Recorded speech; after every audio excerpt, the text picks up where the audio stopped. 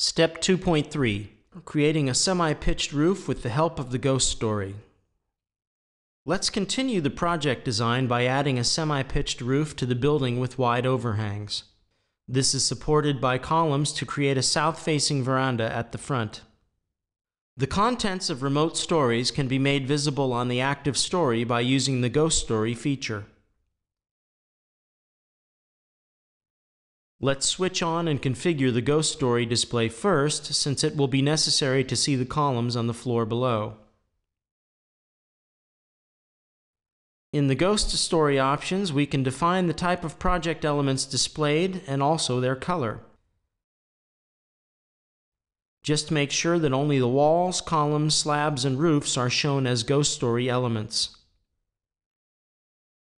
The ghost story is a great support function since it helps to create, edit, and coordinate the vertical alignment of elements across stories. And it's safe to use as the elements of the ghost story cannot be edited, but they can be used as snap points in constructing new elements.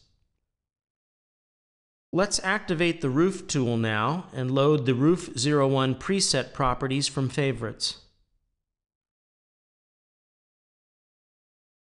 Make sure the rectangular geometry method is selected in the info box.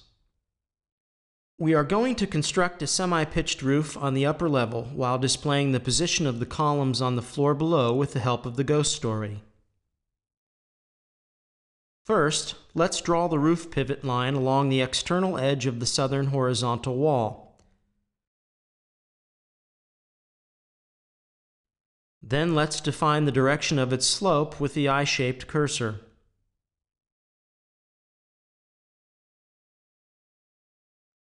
Finally, we can build the geometry of the roof with the help of the construction grid and pavement slab beneath.